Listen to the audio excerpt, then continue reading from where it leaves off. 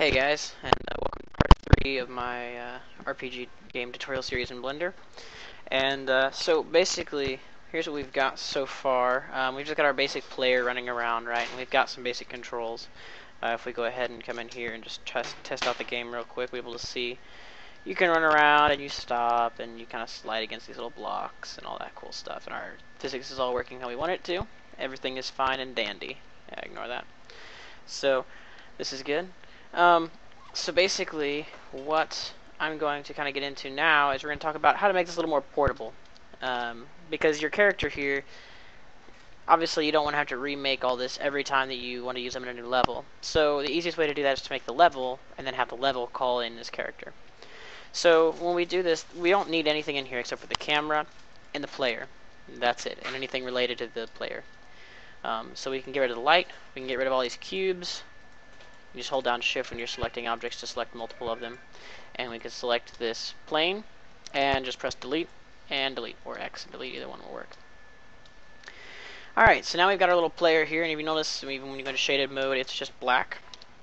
It actually all still works the same, it's just you can't tell because your reference point is different. So, alright, so go ahead and do that. Now, to go ahead and make our first level, I'm just going to make it sort of like a 3D version of a lot of those old Zelda games where you've basically got rooms and then you walk through a room and it loads the next level. And if the levels are small, it won't be seamless, but it'll be pretty smooth. So we'll go ahead and come over here and we're just going to make a new Blender file. Okay. And go ahead and save this just as it is, as maybe throne, because we're going to make a throne room. Alright, so we can do that. And go ahead and save the Blender file there. Alright, so the first thing we're going to want to do is create a floor, so we're just going to go ahead and press Shift A, and then we'll do cube, just because we want it to be, really more of a box. Scale Y2, so now it's twice as long as it is wide, and then scale the Z down by like 0.5, yeah, maybe 0.75. Whoops. So there we go. Alright, we're just going to kind of put this right above the line here. Sometimes what you need to do is you need to select all your points there, and then type Shift S, and then snap selection to grid. And what that'll do is it'll put all the points onto grid points. Alright, this will just make it a little bit easier for manipulation. Alrighty, there we go. So there's our basic room. I think it needs to be a little shorter, personally. You can, all this is really just up to you. You can do it however you want. That looks about right. Alrighty, so now let's go ahead and import our player. And this will be much too small, but we'll scale it up when we get there. Alright, so to bring in the player, what we're going to do is we're going to do File, Link, go into Player. So now what we're doing is we're looking at all the files and objects and everything inside of our player Blender file. Alright. Alrighty, so we're going to go in here to Object. And we're going to select both of these, Shift Select, just like we did with the objects. Okay? And then click link/append. Just make sure all these are the same. They should be fine. Boop. And now we've got our player and we've got our camera. And if we press O, we'll go into this camera, which is exactly the same camera as the other one. So you'll see we actually have some issues here because, for one, the place we're running around in is way too small. So because we don't want it to scale up right there, we really want it to scale from the center, so it's always on the floor on this y-axis right here. So it's always on this little plane. What we're going to do is we're going to change our, what do they call it? Pivot point to 3D cursor. So now everything moves around the 3D cursor. So if I put it up here, it'll move around there. Okay, it'll scale away from there. If I put it back to the center point, it'll scale away from the center point. And that's exactly what we want. So just do this, scale times maybe 10, and that looks like it might be about right. So now we'll be able to see, just put it in wireframe mode. Oop. I might have to flip the normals here. There we go. So real quickly, just to understand what a normal is, if it's the normal direction here, all the faces are facing outward, because it's assuming you're going to be rendering it from this angle. However, since we're going to be rendering it from the inside, we have to flip that, flipping the normals, and now it'll be rendered as if it's from the inside. Okay, so this is exactly what we want. This will solve a couple issues, which I'll get into in a second. So let's go ahead and add a light.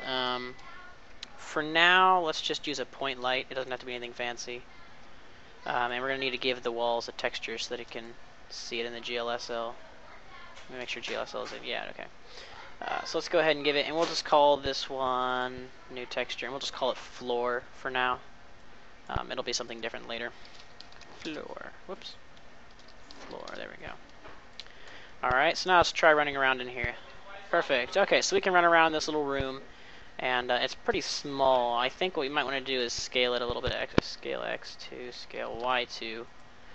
That's looking more like a throne room now. Okay, that looks a lot better, I think. Alrighty, so now that'll work. That works pretty well. Let's go ahead and yeah. So first off, let's just for the lighting here, we're gonna maybe put a fire in the middle of the room, and that will be our lighting. Okay, so for now, just so we have some sort of a reference point, let's just go ahead and make a little mini fire pit. To do that, we're just gonna make a circle. Okay, move up so you can see the circle here real quick. Press T, and here's where you can change a lot of the settings in the circle. Okay. Now remember, you're trying to conserve vertices. The less vertices you have, the quicker it's going to render, and the easier it's going to be for the computers to handle. So I'm just going to put this at 12. Realistically, most computers can handle more than that, but that's just kind of a safe point there. Alright, I went ahead and scale it up by 2. Now I'm going to go press Tab to go into edit mode, press T to get rid of that. I don't like having that there. And then we're just going to E to extrude. You can move around, press Z to move it only on the X-axis, or Z-axis. And just move it up to about there. Okay. Now, if you press 5 on the number pad, you'll go into perspective mode, and you can actually get inside here then. There we go, so you can kind of see. So relative to your player, how big this is going to be, you can make it bigger, you can make it smaller, it doesn't matter. But I'm just going to make it about this size. And then extrude again, right-click so it goes back to where it was, S to scale, and then we're just going to, whoops. See, we've still got that selected, and we want to go back to medium point, which averages the position of all these to find the center. So then we're just going to kind of pull it out, maybe to about, I don't know, there. And then we're going to bring it back down. And if it goes through the floor, that's actually okay. We'll talk about that some more in a minute as far as things going through each other. In fact, a lot of times it'll save you vertices. Okay, now as you can see, we have this really weird pattern here, and that's because the normals, like I was telling you before, are wrong. The normals in this room, if I take them and flip them, all of a sudden it goes black. But if I were to take this light and put it on the outside, all of a sudden from the outside it looks right. Okay, and that's because it's paying attention to everything from the outside's perspective, when in reality we want it to be from the inside. Okay, now this isn't as easy for this. If you flip the normals, it just changes which ones are which. Now you can go through manually and select each face and flip its normal to the right one. But Blender has this awesome feature called Auto Normalize, and all you have to do is select all of them and press Control-N, and it'll try its best to get them all facing the correct direction. Sometimes it still has issues, and then you just have to go in and manually change it. But in general, this works pretty well. Alright, now you can't move the player, and you can't move the camera, as you can see here. So what we're going to do is we're actually just going to move everything else. It's just as easy, and then it doesn't mess with any of these things here. Okay, so what we're going to do is, since we're going to want him to start off kind of down here at this end, we're just going to move everything down so the camera is basically right at that point there. Alright, let's go ahead and try this out, just see how it looks for now. So if we run around now, I apologize for the frame rate. It's because of the fact that I'm running a screen capture program. So there's that. You can see our nice little fire pit there, and our little room. Alright, in the next tutorial, we'll talk about getting some other lighting, so it looks kind of like we got some fire. And then I'll also go over some of the techniques for modeling a map. Alright? Until next time, happy